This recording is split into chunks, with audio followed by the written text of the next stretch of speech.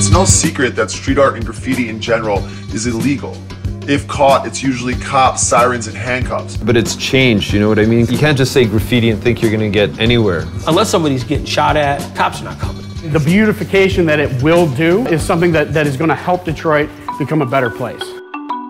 For some reason, street artists tend to do larger weed pace in Montreal. The police presence isn't like other cities either. It's not as strong as, say, Toronto and the like. Think of it, like before, like say 10 years ago, if you wanted to find out about Graph, you had to go to the Graph shop.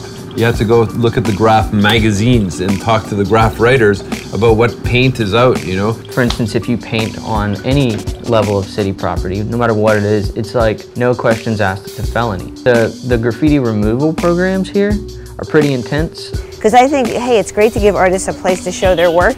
It's better to pay them and let them know that you have real value in our society.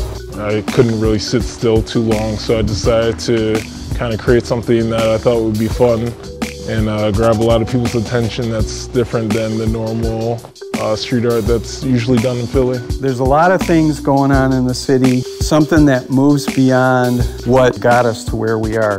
The neighborhood I grew up in on the west side has never been as bad as it is now.